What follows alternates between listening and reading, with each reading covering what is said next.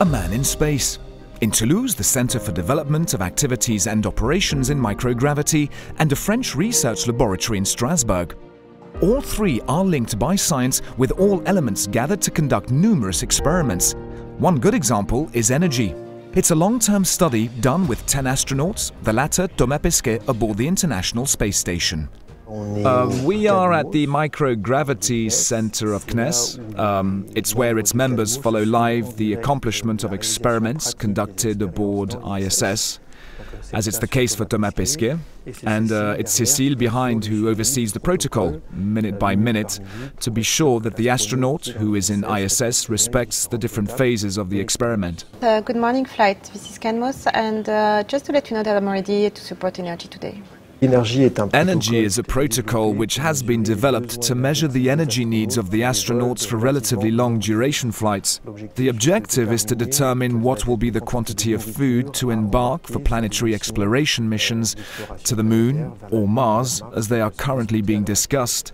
Yesterday, Cécile saw the moment when Thomas was putting the accelerometer on his arm to check if the tension on the armband was good and if he will stand it during 10 days. The Microgravity Centre in Toulouse implements the experiment so it can take place aboard the ISS. Its task is also to train the astronaut who will conduct it in space. Finally, the centre gives all support to the space station during the accomplishment of the experiment. The data collected is then sent via Soyuz for analysis in this laboratory in Strasbourg. Here we are, opening the samples we just received from Thomas, coming directly from the ISS. There are different samples of urine collected during 10 days of tests. After having filtered the samples with active carbon, the tubes will be placed in a mass spectrometer so they can be analyzed and listed on a computer. The centre will provide us with an inventory of all the food taken by Thomas up there for all the time of the exercises he made during our 10 days of tests. Here, for example, we can see on this table the energy consumption of Thomas every day, how much he spent.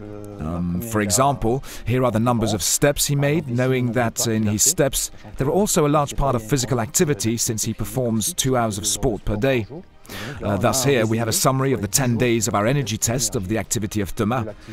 Here it's in the station, and after we will compare this with the data we have on the ground. Thomas Pesquet and the different members of the energy experiment don't only exchange virtually.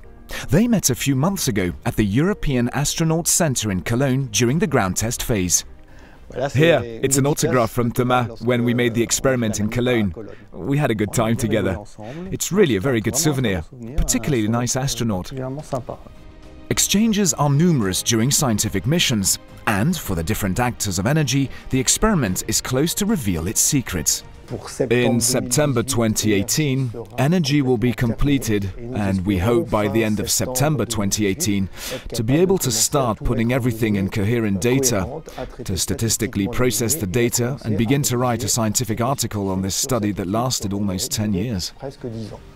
Beyond energy, there are many more scientific experiments conducted by the European Space Agency 400 kilometers above our heads.